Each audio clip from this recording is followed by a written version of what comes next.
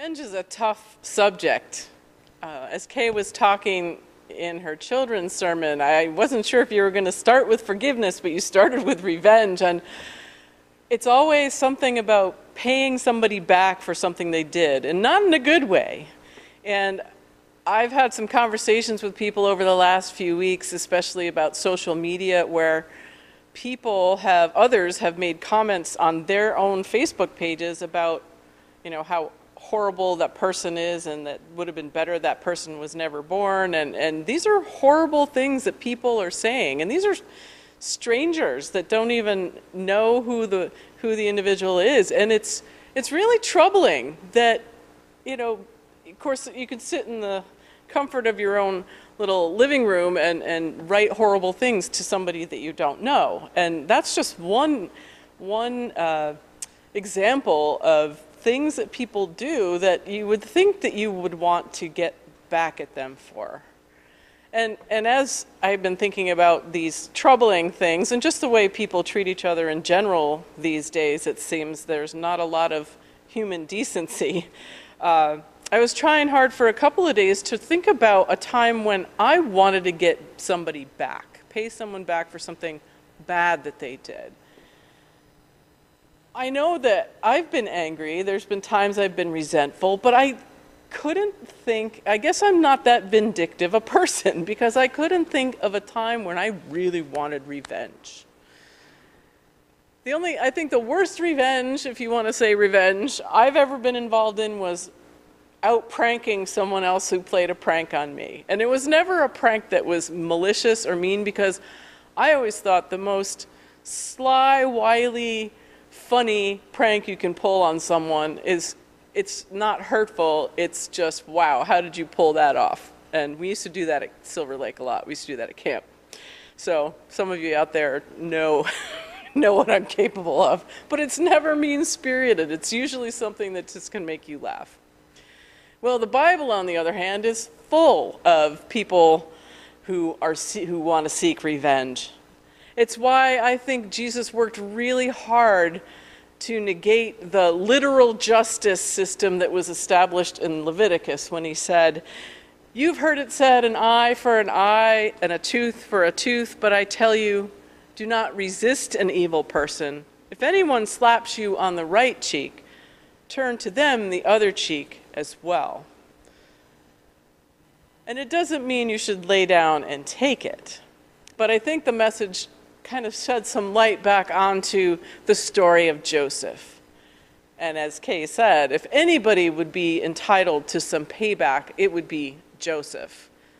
He was sold into slavery by his own jealous brothers. I mean, that's bad enough. But if we step back and look at Joseph's story, and I know we jumped from him being sold into slavery to him all of a sudden meeting with his brothers here, we've skipped over all the drama that has gone on and how he has persevered. But Joseph's story is unique in many ways. And one of the ways it's not unique is that it's kind of like the book of Esther, where you don't see the active presence of Yahweh stepping in. Now, like for Moses talked to God all the time on the mountaintop. He probably talked to him in his sleep. But Moses was always talking to Yahweh, but not Joseph. Joseph, throughout his life, since we met him with his Technicolor dream coat and being sold into slavery, he somehow finds a way to thrive. He's down in a pit, awaiting his fate, and then he ends up in a foreign household as a servant, and then he's in a foreign prison, and then he's before the royal court of Pharaoh. And there's some other intrigues that happen in there where his dreams, his visions take part and help him out of certain situations to get him to where he is today. So throughout that time, throughout his life, he's had fears and frustrations and moments of weeping. And despite that, or maybe as a result of that, Joseph has risen from a foreigner to a position of leadership over all of Egypt, which just seems mind-boggling to me. And so when all of a sudden there's a famine in the land, and this is another situation where we don't really see God at work, but usually famine is a signal that God is going to send some sort of a savior. So here we have the brothers going to Egypt, not knowing that their brother is there, looking for help because there's famine in the land. And that moment arises, and the boys, the men, are brought before this man, this lord of Egypt, to find out a judgment. Joseph sees that it's his brothers. And he's so overwhelmed that he kicks everybody out of the room that's not related to him, and he cries. Not only does he cry, he wails, he weeps.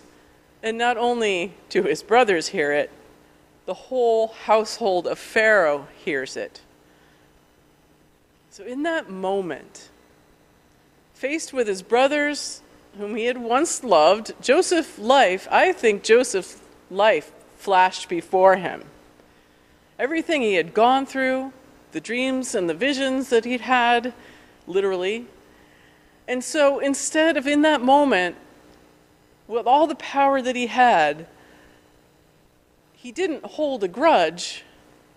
He didn't sentence his brothers and the rest of his family to death by famine. Joseph has this all-seeing moment where he realizes that God has been with him all along. Not that God made things happen, but that God was present in his choices. God was right there, and God is right then in the possibility of a family restored.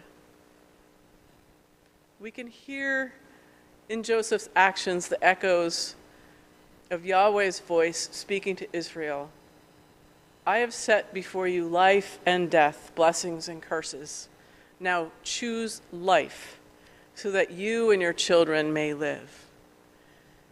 And those are some of the words that that Joseph, it's very close, same thing, almost the same name, says to his brothers. Bring your families and your children and your children's children so that they may live. So, though the Hebrew Bible is filled with a lot of revenge seekers, through Joseph we witness the true nature of God, that love wins out. Mercy is the result. Forgiveness is possible. And in all of that is life. These days we need that reminder more and more. We're stretched by the COVID distancing and the hot weather. We see more and more hatred and bigotry, whether it's on the news or, like I said, in social media or even in our own lives. As it was for Joseph, we have to, maybe we need to just pause for that moment and recognize that God is with us in all times, in all places, in all the years. Take some time to be kind to yourself and think about all that you've been through, all that you've made it through, and see where you are right now.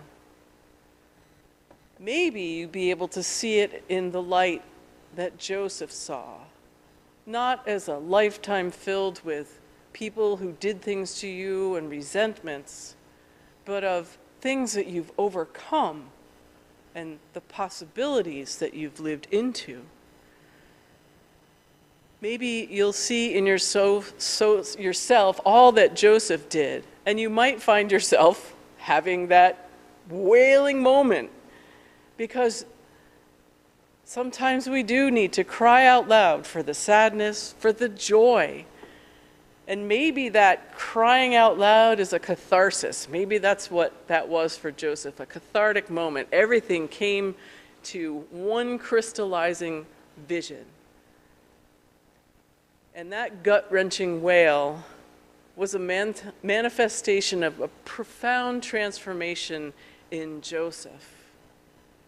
And maybe we should look for moments like that in our lives, and they will help us remember that with God, love wins out, that mercy is possible, forgiveness can happen, and in all of it is life.